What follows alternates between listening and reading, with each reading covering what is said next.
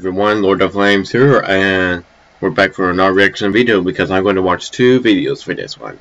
That's it. Anyways.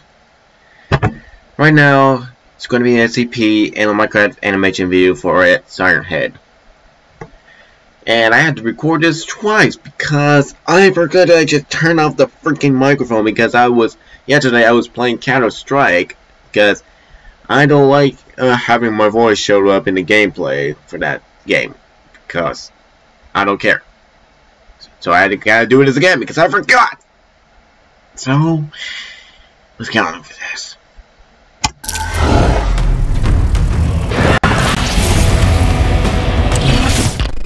Nice intro.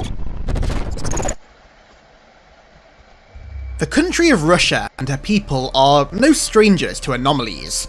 Many of the most cataclysmic, enigmatic, and peculiar events in history seem to have occurred in and around the country. That footage. Whether this is just some strange coincidence or evidence of something more sinister remains to be seen. However, following the discovery of SCP-610, many within this clandestine foundation are starting to lean towards the latter. Discovery of this horrifying entity was entirely coincidental. In the rural areas surrounding Lake Baikal in southern Siberia, there was a spate of disappearances, all local farmers who were just vanishing mysteriously. Local police began an investigation, however, all who ventured into the region failed to return or even report in. Suspecting that something more significant was going down, the regional police were then ordered in, followed by an agent dispatched specially by the Russian government. All infiltrated the site, and yet none returned. When a small military contingent were dispatched, they immediately withdrew from the compromised region and set up a containment perimeter, before contacting the Foundation. As you can see here on this map of the region provided to the Foundation team by the military contingent during their on-site briefing, the only affected areas appear to have been the Lena Nature Reserve and the Bargusin Nature Reserve, on opposite sides of the Karenga River. Within these two reserves, multiple containment sites were established, labelled A through C, and the Foundation's investigation began. However, before we review the video footage, images and observations gathered by the team sent to investigate the site, I think that it's best that I first brief you on the actual symptoms and mutations caused by SCP-610. Hopefully, the information that I'm about to share with you will provide further insight into why most investigations into this entity were done using drones and robots as opposed to humans.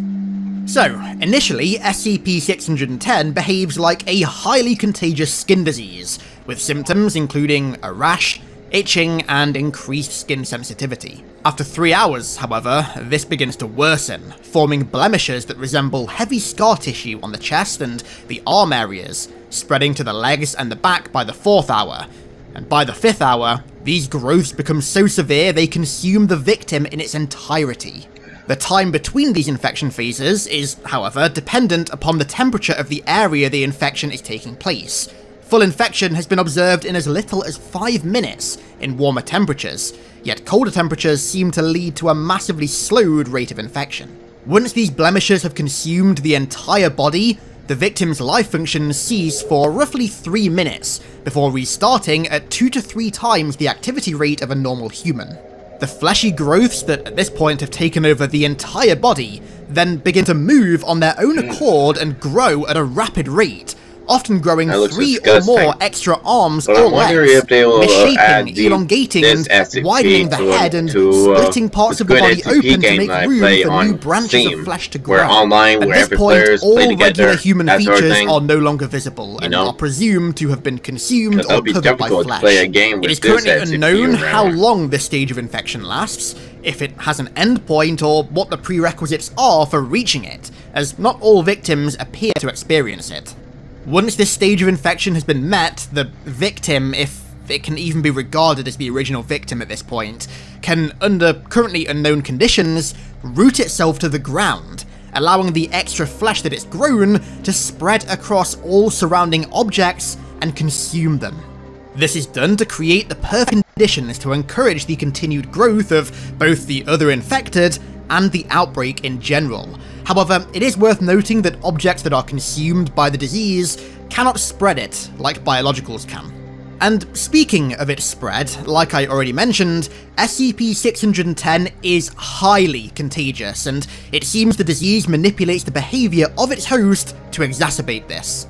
Those infected immediately seek out aid, almost as a part of their natural human survival instincts. This, as you can imagine, has resulted in many accidental infections in the past. However, it seems that once the scar tissue takes over the host, it alters its behaviour to encourage the spread of the disease, causing them to actively and aggressively attempt to infect anybody they either see or hear approach them. This extreme aggressiveness and its urge to spread the disease has earned SCP-610 the classification of Keta, indicating how difficult and expensive it is to contain, both consistently and reliably. It's the more only than known Keta. transmission vector of the disease, It's more than a as of Keta, now, more dangerous than a is physical Keta. contact. Waterborne or aerial transmission methods More do like not hell. seem to be possible. The infection itself can take several days to manifest in its host, however there is an exception to this. It does appear to be faster when contact is made specifically with either exposed lung or liver tissue. Current protocol for dealing with an infected is as follows.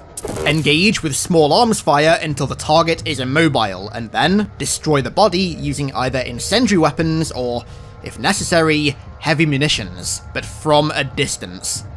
Any biological who comes into contact with a 610 infected is to be considered expendable, and immediately terminated and incinerated. Any biological who comes within 3 meters of an infected should withdraw, be isolated from their team, and undergo rigorous, remote medical examination, the outcome of which will dictate whether or not they should be terminated. Current containment protocol remains at a scorched earth level of policy thanks to the aggression of the infection. Despite a number of investigations into this specifically, many questions remain, and That looks like all a of which are hive mind still right there, unanswered or a regarding the origin of mind, you know? SCP-610. However, those who study it within the various facilities it is stored colloquially refer to it as the flesh that hates. Good name. The flesh that hates. Okay, so now you understand the basics of this virus, how it transmits, how it spreads, and how it infects and takes over a host. Let's return to the logs from the Foundation team, who were dispatched to its ground zero. The initial investigation was conducted remotely of Site A, a village, using a small land-based video feed drone named Herbie, controlled from the checkpoint on the edge of the quarantine zone, where the Foundation team, alongside local military, were based. A visual feed was also established via aerial reconnaissance with the use of thermal cameras. Initial observations showed clear signs that 610 had consumed most of the village, with roughly 79 infected still intact within.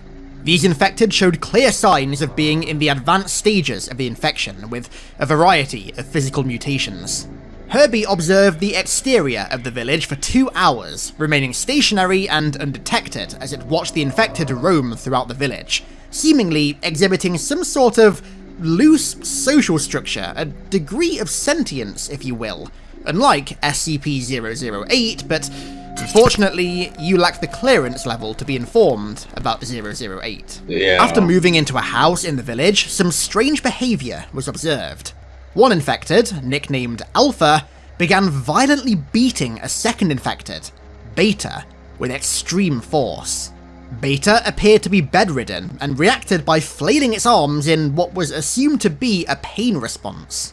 Once the beating had ceased, shortly after, Beta elicited loud piercing sounds, and its chest exploded, releasing a cloud of spores that Alpha seemed to stand and bathe in, whereas another, possibly non-human infected, reacted to the spores by having a violent seizure. Alpha then proceeded to attach its facial tendrils to a number of dinner plates. The tendrils tore apart and separated, filling the plates with piles of sickly flesh, which other infected then entered the house and began consuming by shoving into any orifice they could find. On their mouths, their chests, their backs, under their arms, new orifices that were never there on their human forms. Alpha then left the house and was observed intermingling its facial tendrils with another infected who shared similar mutations. Whether this is some form of communication is currently unknown. Herbie then moved across the village to a general store, in the storeroom of which he saw an infected sitting atop a pile of uninfected bodies with its lower body fused to the pile of carcasses with biomass, and its upper body in a wild state of flailing and seizure, with spore clouds emerging from its head in 10-second intervals. Upon venturing back out into the village, Herbie found the town well, surrounding which incredibly odd behaviour was noted. A number of infected stand immobile, all facing the well, but with their arms stretched out and touching one another, forming a perfect chain that seemed to surround the well itself, almost like a ritual. However, following these observations, Herbie was finally detected by an infected, and the unit was compromised. So, following the loss of Herbie, on-site personnel then moved to investigate Site C, of which they did in a radically different manner. Instead of using drones, they used 3 Class D personnel who were infected erecting the quarantine perimeter and subsequently put on ice to stave off the infection. For those who might be unaware, Class D personnel are personnel who are intended to be expendable, typically taken from death row, convicted of violent crimes. The 3 infected individuals were sent into Site C with flares, gasoline, 9mm pistols, rations, and a video camera, and were ordered to document the infected. Researchers on site were particularly interested in the possibility of Site C being the ground zero of the outbreak, and so they ordered the Class Ds to pay particular attention to anything that could be considered an origin point of 610, and also, if detected, to engage the infected and try and destroy as many as possible, while also doing as much damage as possible to infected objects and areas, while always maintaining the video feed to try and provide data of 610 infected areas in a raid situation, to allow a plan of eradication to be formed. Site C itself showed strong signs of aggressive infection, with structures and even the ground consumed by the disease, now layered in fleshy lumps, almost like the infected were terraforming. As the Class Ds got closer and closer to the site, the temperature began to shoot up, reaching as high as 32 degrees Celsius in Siberia. The site itself appeared to be encircled by a number of flesh pylons, as they were referred to. Small towers comprised of various body parts from 2 to 4 infected and fused together, with their orifices scattered throughout, acting almost as heat vents, but where the heat was coming from is unknown. This led further credence to the theory that Site C was indeed the ground zero, as 610's terraforming was nowhere near this complex at Site A. Upon entry into the site, DI2, which is the codename for the second Class D individual, began to seizure and quickly enter the scar tissue phase of infection, going from a normal human to entirely consumed by flesh in a mere 45 seconds. DI1, the first Class D, terminated DI2 and left his body where it was. The fleshy ground beneath it, however, then split open. Tendrils emerged and grabbed DI2's body and pulled it inside, before sealing once again. Based on this, it appears as if the flesh itself is sentient and requires sustenance of some kind. Further investigation will be You only killed the human host, but you didn't fearing even the kill heat the will cause them to flesh shortly suffer the same fate, You didn't fully burn DI1 it. and DI3 quickly proceeded into Site C, reaching the center of the village where another new entity was encountered.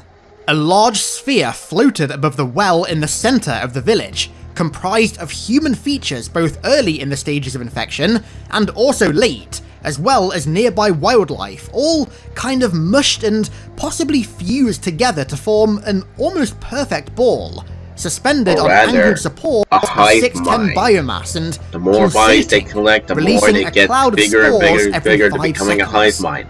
This ball of biomass then began to float to the ground, of which was also infected by 610 like before, and begun kind of absorbing into it. The 2 Class Ds doused the ball in gasoline, lit a flare, and ignited it. But immediately after, a deafening sound described as both extremely explosive, yet also alive, like a large feral creature roaring, was heard from an undisclosed location, and several explosions were reported at Site A. The ball of biomass at Site C then exploded, killing DI-3 and severely injuring DI-1, who, shortly after, was violently pulled into the centre of the town by an unknown entity. The final thing seen from their video cameras was a humanoid figure moving through the air, followed by the sound of an impact in the same direction, and the feed died. And thus the investigation into Site C was then concluded, and aerial imaging from Site A was reviewed in light of the explosions that were detected there. It appears that upon destruction of the biomass ball at Site C, infected at Site A underwent seizures and convulsions.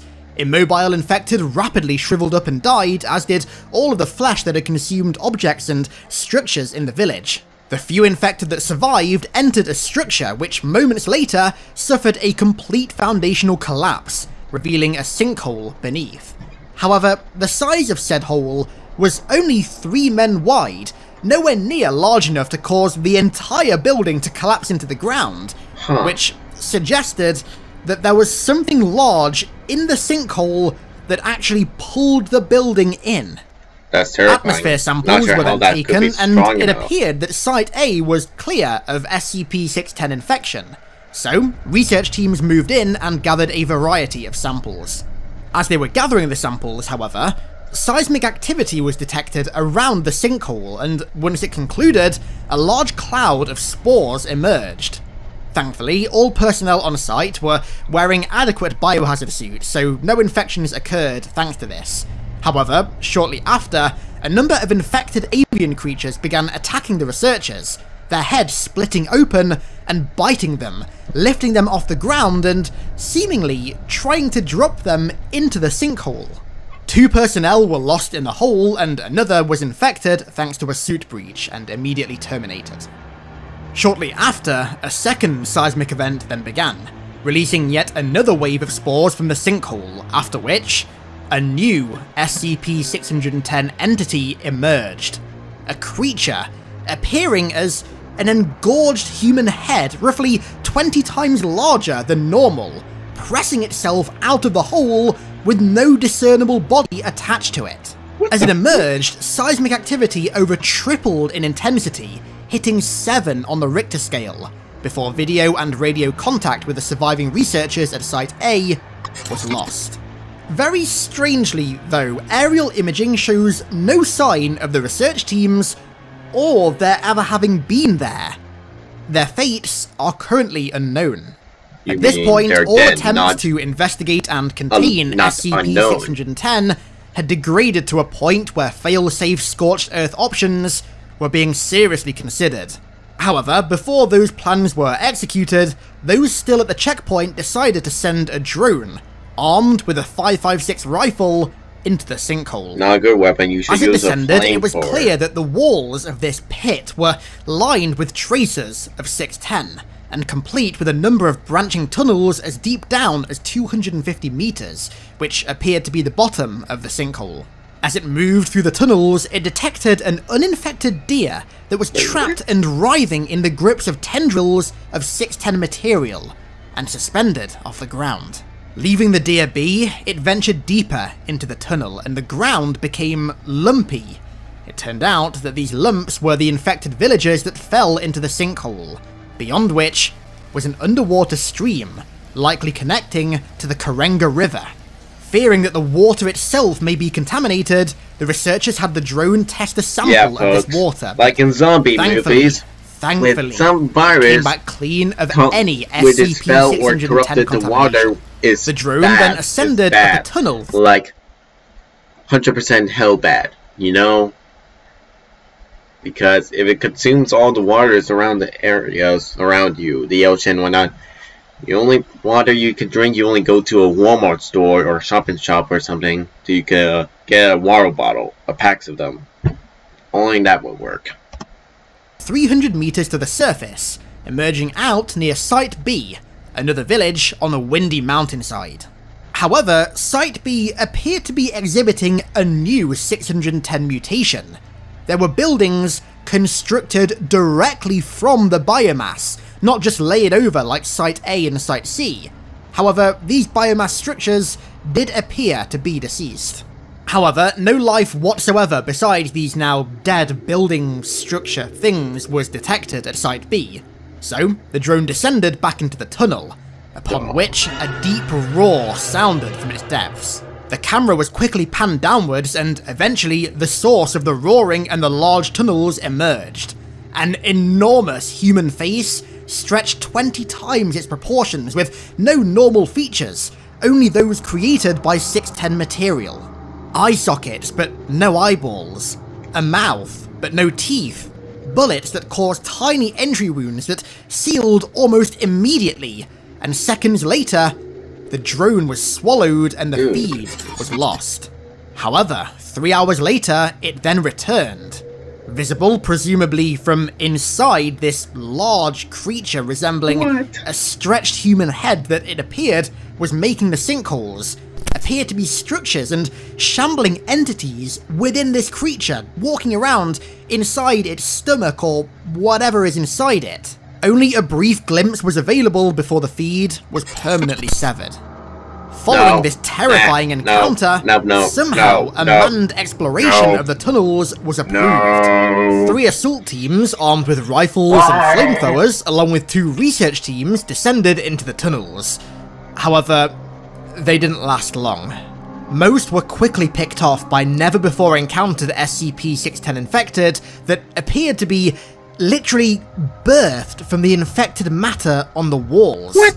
Those who did survive, however, managed to make it past the underground stream and reach Site B, where they encountered a new, red form of 610 infected, with biomass that rippled almost like waves on its skin made of clay, holding human captives in a dilapidated church, feeding them to regular infected, coating their bodies in biomass, before striking a gong which caused all of the regular infected to scurry to the church pews, almost like they were responding to a commander.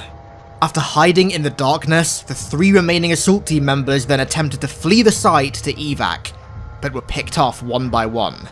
The first by a tendril protruding from the ground, the second and third by the red figure, now armed with a scythe. No members of the manned exploration team of the tunnels survived. The remaining files regarding SCP-610 remain classified.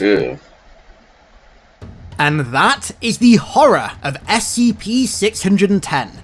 The flesh. Well, that's the end for that video. A very, very creepy entity with very clear similarities to other viruses, parasites, and diseases such as the G virus and, of course, the ever iconic flood. Yeah! If you made it this far, then thank you very much. I really, really hope. Anyways, folks, that's the end for that one video. We're going to the next one and end it once and for all for this reaction video.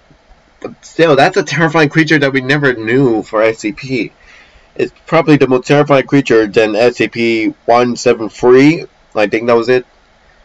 Because there's no way people would try to agree or say 173 or other creatures from SCP are much terrifying than this thing.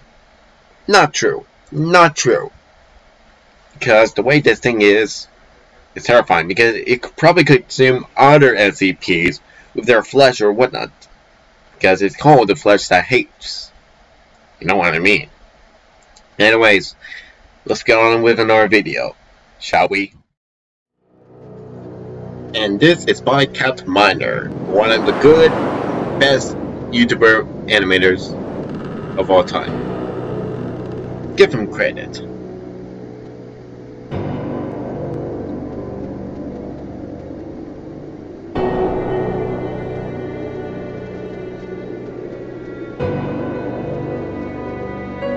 And this was mostly called the beginning, so this is mostly taking place before the event of that one of his previous Siren Head animation videos were, like the creepypasta case stuff. That was mostly the audio was by Mr. Creepypasta.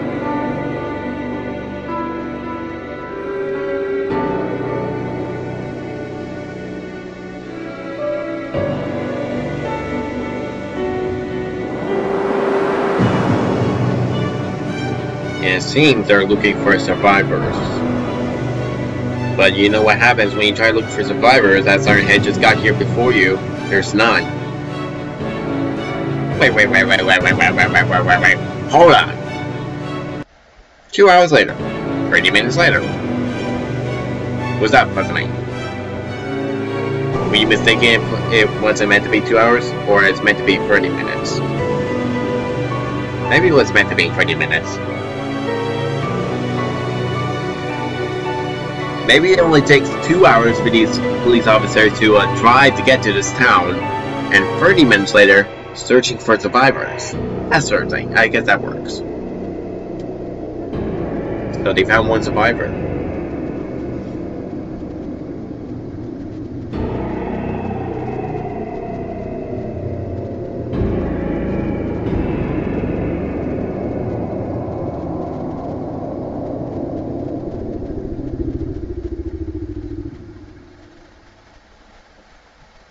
Oh.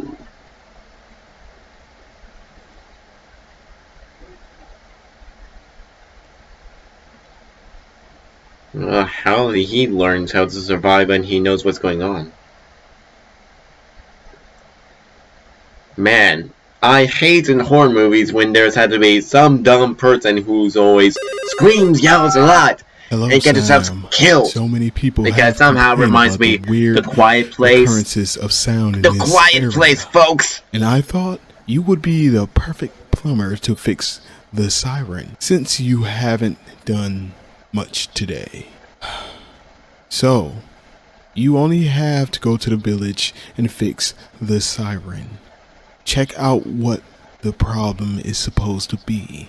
You should be able to finish in no time. Come to my office for payment, and then you can go home.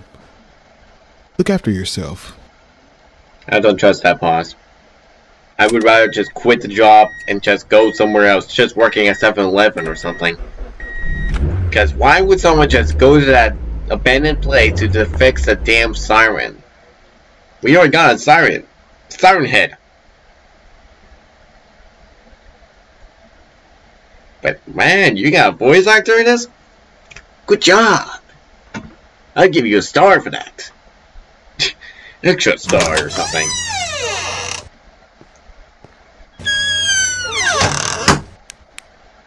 The man horror movies these days that make some dumb characters who decide to just get themselves killed so easily by going to a random place to fix things until they die. Hello, sir. Is this damn thing working? Alright. So, people reported these weird noises around the area, and I don't think these sounds are coming from random speakers in the forest. I think the siren is the main problem here. It could be broken. I've been working here a very long time, and I've never encountered anything like this. So, boss, could you send someone to fix the damn siren? Please and thank you. No. Not going to fix the siren. Because it'll get myself killed. Okay, he sent a plumber, but it already took him a day for him to arrive. According to the boss, the guy's name is Sam, which reminds me of a good friend from college. Well, Siren. At least his name made my boring day a little bit better. I hear the siren.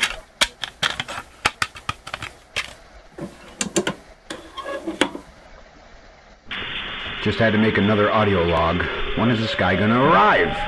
It's already been 2 hours and I don't see anyone coming. The siren keeps getting louder. And I'm trying to do something about it, but nothing's working. Ah, shit, now I got a headache. Look, this guy needs to hurry up and get here, or else I'm gonna have to get...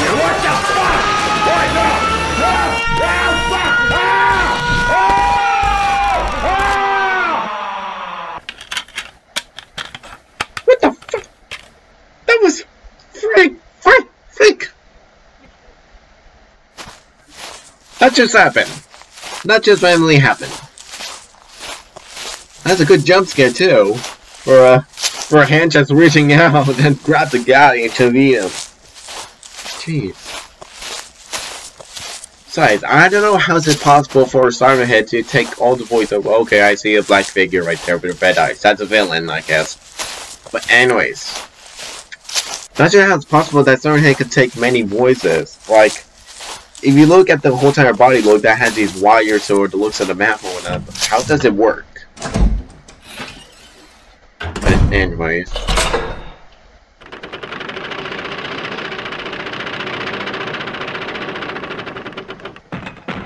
Good one.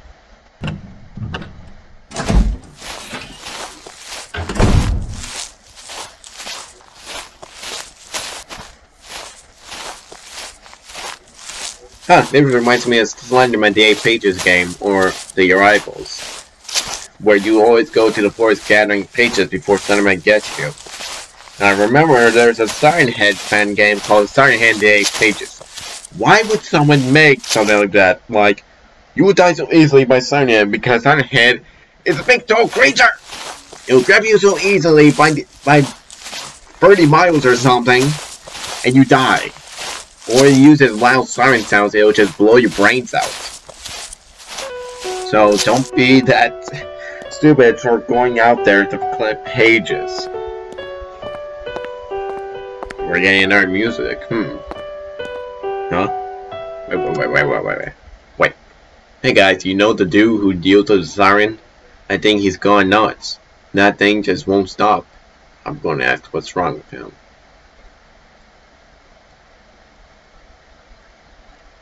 Huh. Interesting. You mean the guy from the phone call? Or you mean that guy up, that black figure with red eyes? I don't know.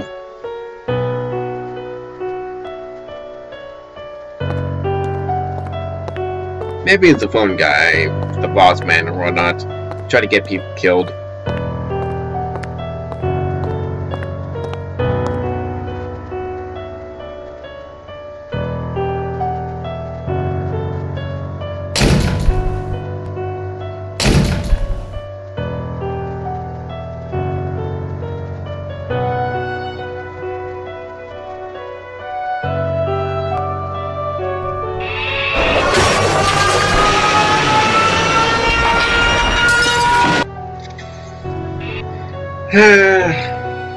Oh, he's alive.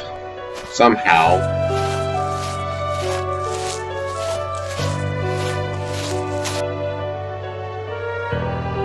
Oh dear. Well, he's dead. Is that the end of the video? It looks like it is.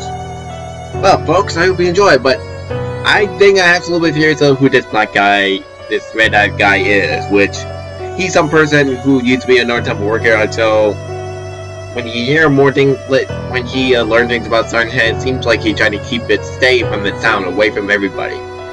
So he's not some sort of bad guy. Somehow, well, of course, you get that person killed, but still. Or he's a person who's the phone call calling someone to get someone there to keep Siren Head stay there to eat. I don't know. But that was a good video too. Well folks, I hope you enjoyed this reaction videos. Leave a like, comment, and subscribe for more. This is Lord of the Flames here. I will see you guys next time. Bye folks. Have a wonderful day.